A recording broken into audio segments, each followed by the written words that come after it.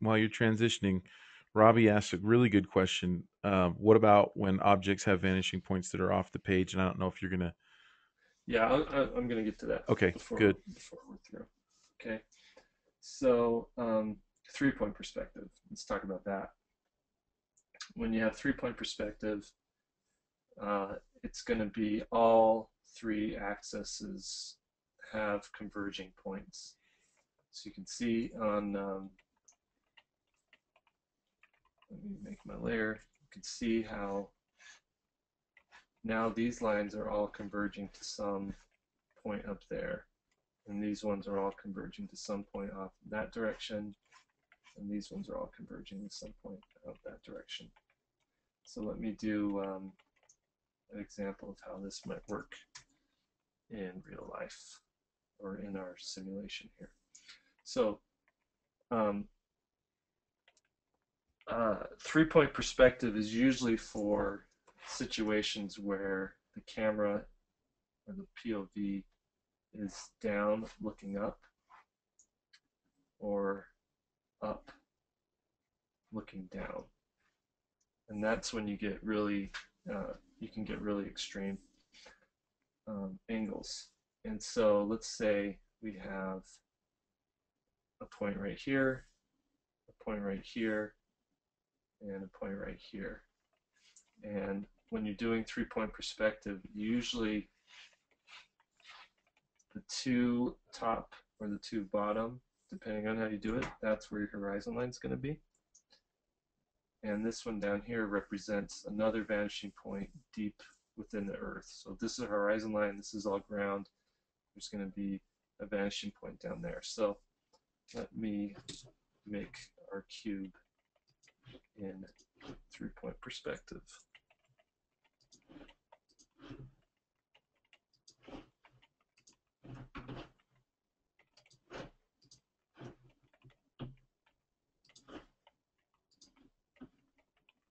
Okay, so now I've got this side. This is a face right here. And what's going to happen is this point is going to start defining what the rest of this image is shaped like. So now I have to actually line up my points with these corners. So I'm going to do that right here.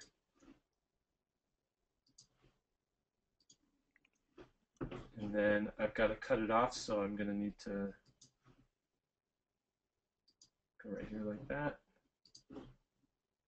go right here like that. And there is a very extreme 3-point perspective This one was shaped was really cube. hard for me to do. I remember when I was in school, and I couldn't get my brain around it. I can promise you, if you do this a lot, it gets easier. So let's do one that's not so extreme, okay? Let's do one. Oh, let me get my, I like drawing in As you're doing that, Jessica says, "How often are you using 3-point perspective? It seems confusing." it. I'm actually using it a lot more than you think. And it's not as confusing as you think. So what I'm going to do is put a point here, point here. I'm going to do it from the other angle. And I'm going to have a point way up here. And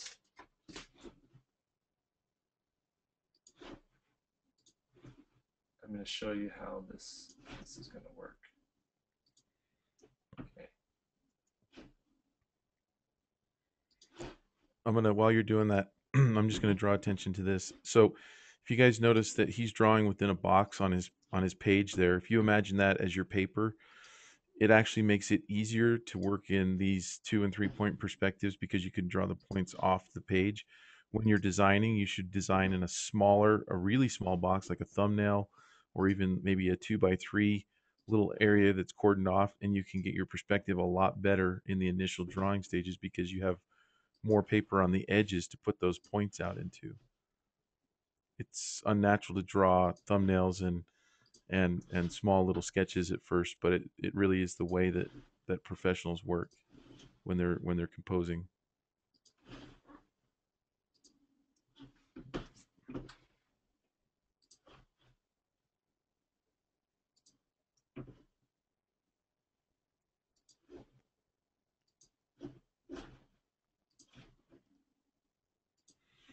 And David's asks, is there a reason that 2 point perspective is most commonly used?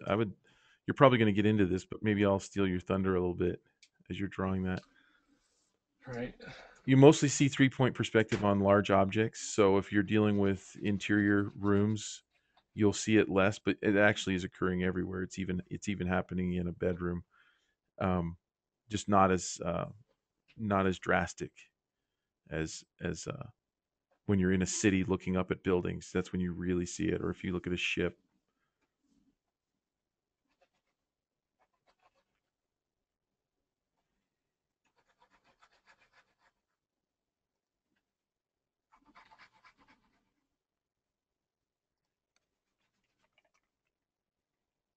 So I'm just going to erase out some of these guidelines, and it should clear up what these shapes are like.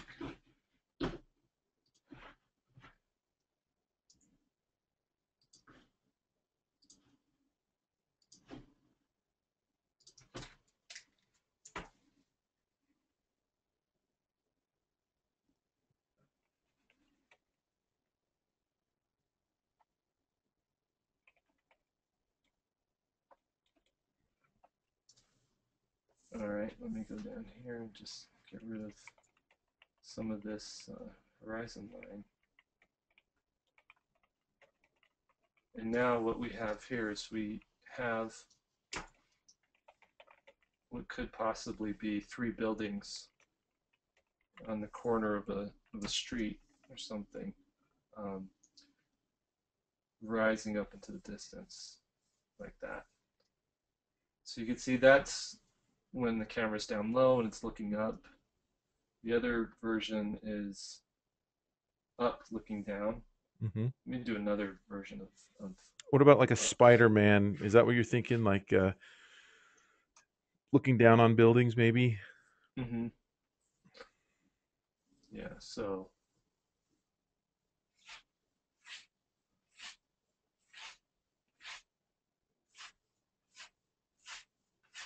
I'm just going to freehand it here.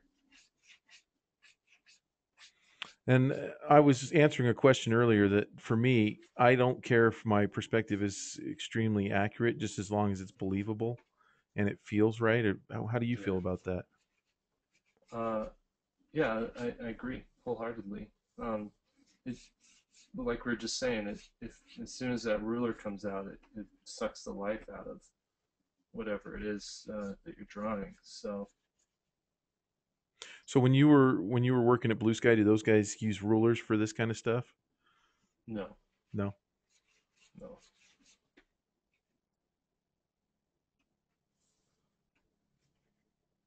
I notice you're doing really fast lines.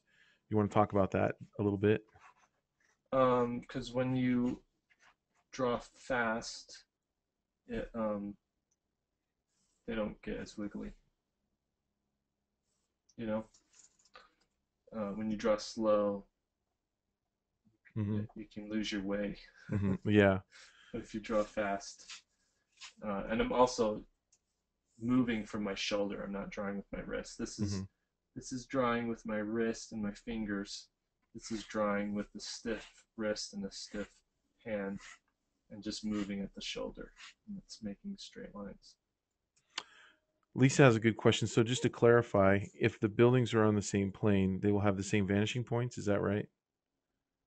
Yep. Well, even if these buildings are on different, um, Like, what if some cities, like I grew up just outside of Washington D.C., and some of those buildings have a weird space, like because there's diagonals running through the streets of the cities. Some streets are on diagonals. It creates these funky, wonky strips of land, and they'll build a building on it, but it won't be lined up with all the other buildings.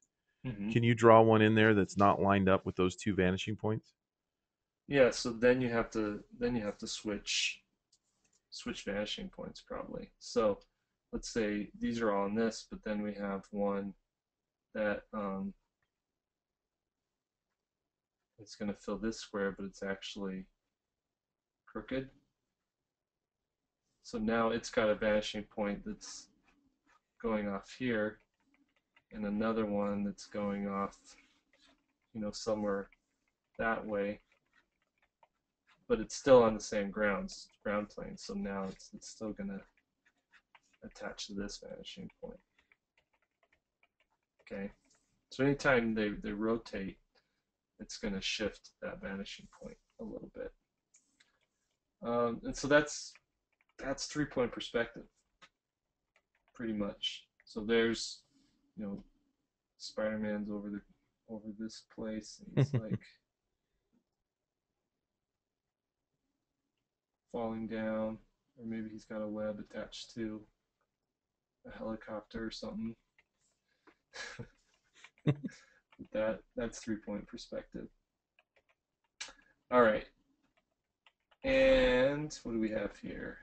Okay, so now I want to talk about zoom and field of view. I had to get through all that stuff before we got to this because Are this you good is. on time, or do you have time for a few more questions on this 3-point thing? Let's do 3-point. Let's go for Okay. it. Ask some Um, questions. uh, and I apologize if I say your name wrong. Thuraya, I think, says, I find trouble placing my third vanishing point. Any tips? Um, so the placement of that third one is going to be how far in this. It depends on if you're looking up at a thing or if you're looking down at a thing. Mm-hmm. So you're going to want to keep it, I would say, in a healthy uh, middle between your other two vanishing points. I'm gonna kick you a scenario, and you Mm-hmm. can accept or reject this challenge, Jake Parker. Okay. If you had if you had 2 minutes to draw a really quick bedroom, could you do one in 2-point and 3-point where you're just showing like the bed? And so, because you could do it in 2-point, but you could also do a bedroom in 3-point, right? Right. Do you Yeah, I have could. time to do a really quick little simple sketch? Uh-huh. Will I you do. accept this challenge? I accept this challenge. Is this coming from you or from a student? It's coming from me. Hmm. This is me challenging you to throw down right now. I was gonna save this for part two, but I'll do it now, Oh, I'm just so sorry. you won't. I shouldn't kick you any more challenges. No, it's fine. That means I'll just come up with something else for part two. All right. So, um, and that's actually a good, probably a good thing to talk about here. Maybe I won't save this stuff for part two. I'll just do it right now.